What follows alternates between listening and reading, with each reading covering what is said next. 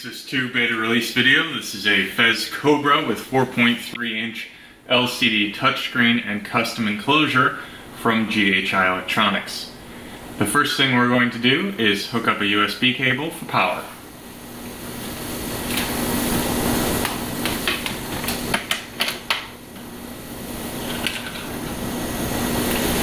When Pyxis 2 begins its boot process, the first thing it does is try and find an Ethernet cable for internet connection. It'll wait for up to 5 seconds for you to plug one in. If you don't, it will continue on without it. Now we've reached the desktop. From here, you don't see too much because there's no SD hard drive installed. Without an SD hard drive, Pyxis 2 Beta 1 doesn't have much to go on. Let's install a USB hard drive, or a SD hard drive now.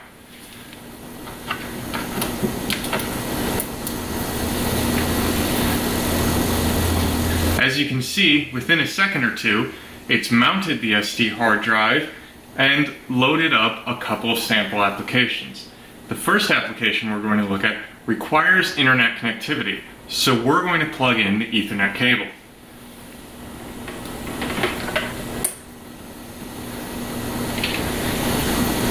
Now that we've plugged in the cable, it will begin to try and get a DHCP connection.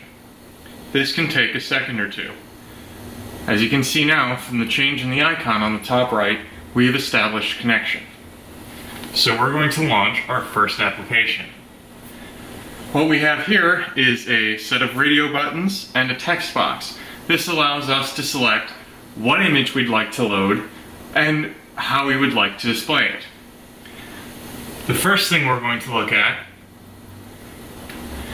is one of the Pyxis promo images done from SemiGeek, and we're going to look at it in scaled mode.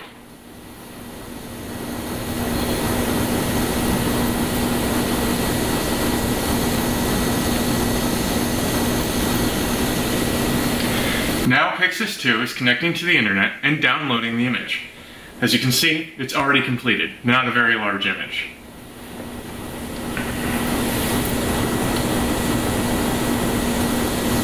We could also, oh, that's what happens when you go too fast. We could also have typed in our own URL with the text box and the virtual keyboard. The virtual keyboard is built into text boxes, so you don't have to do any of that work yourself. If no USB keyboard is connected, this virtual keyboard will automatically present itself.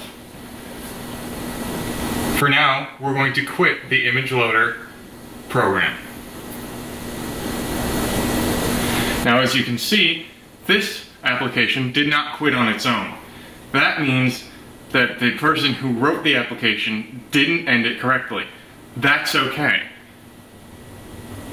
Pyxis OS 2 has a force quit option, which will quit any rogue application.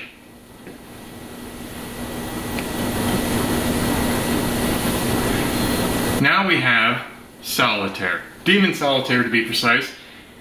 It's kind of a requirement for any new OS to have a version of Solitaire on it. This one is a simple touchscreen version. I can do the deck, the reserve, and I can move my hand around. Both of these demo applications come in the Pyxis OS 2 zip file, which is available from Skewworks.com. I hope you've enjoyed this video and that you try out Pyxis 2 yourself.